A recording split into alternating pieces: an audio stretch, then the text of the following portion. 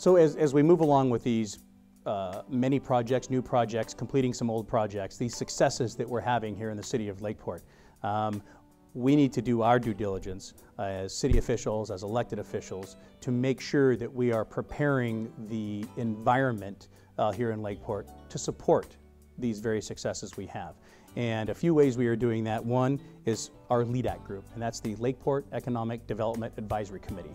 And that is a group of local citizens here along with some staff that really work together, put their heads together, they're stakeholders in the community to try to figure out what's the best way to improve economic development within the city of Lakeport. That is ongoing. Second, we have a regional economic development program that we work with the county. And these are all the stakeholders in the county, business leaders, business owners, small to large, elected officials, staff from county, both cities, really coming together, utilizing consultants to try to figure out how to best utilize our beautiful gem here in Lake County, of course the lake itself, but how do we attract those outside businesses? How do we attract those businesses to come to Lake County? Of course, that is attracting visitors. So it's really one large family that works together to better our community. And of course, we have two cities. Love the city of Lakeport, but in reality, we are all Lake Countyans. It's one giant community, and we need to take that togetherness and really push all of the citizens of Lake County forward. So those are some very important items to help us really let the citizens know that these successes aren't just going to be a one-time deal. We're going to compound them, we're going to repeat them, and this group of folks that have gotten together are working to make that happen. So of course, this wasn't a normal budget year, 2015. As most of the United States knows, and I'm sure worldwide, Lake County was hit with a major fire season and two really large fires, and the third largest in California's history, of course, the Valley Fire. And the impact that it had on this county, has now been estimated at over $1 billion, and many feel that that's still low. And here in the city of Lakeport, we were extremely unfortunate not to have the fire touch our city, not directly, but it did in many other ways.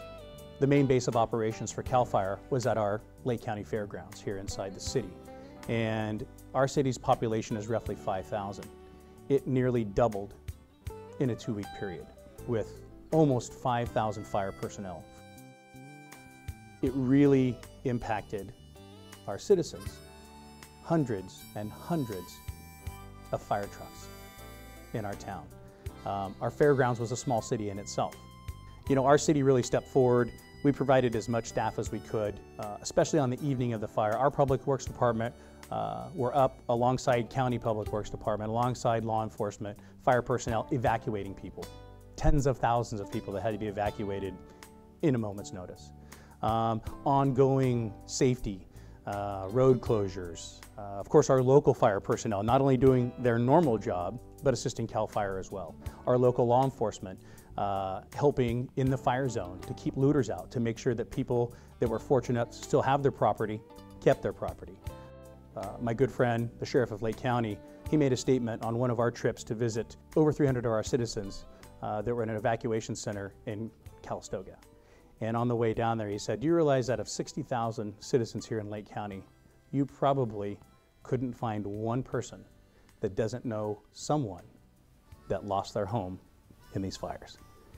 And with having such a large disaster event here in the county, it allows municipalities to take a step back, look in the mirror, and make sure that they're doing everything they can internally to protect our citizens should ever an event or a similar event happen here to the city.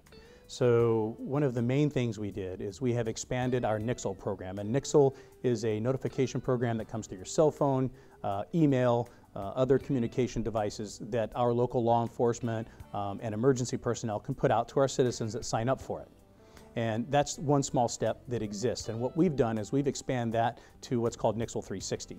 And what that will allow us to do is reverse 911 to both cell phones and landlines.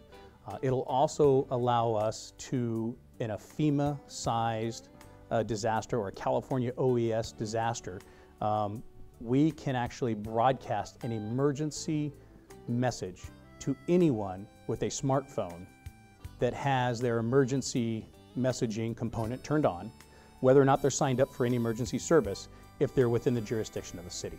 And that could be most important for fire, flood. I mean, it's whatever may present itself. So we felt that was a very huge step to help protect our citizens here inside the city of Lakeport, because when that fire rolled in, there wasn't time to do anything but get out with your life. So we want to make sure that if an event like that ever hits here, that we can get that message to as many citizens as possible.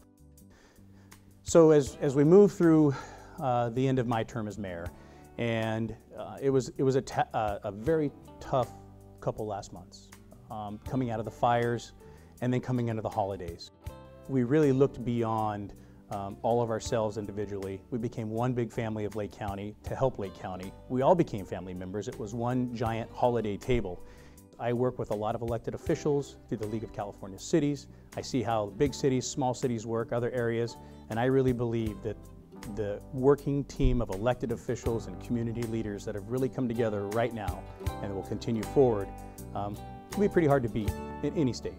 So I'm pretty proud of that, and I'm very excited for 2016, the next 5 years, the next 20 years, because I'll be here for it.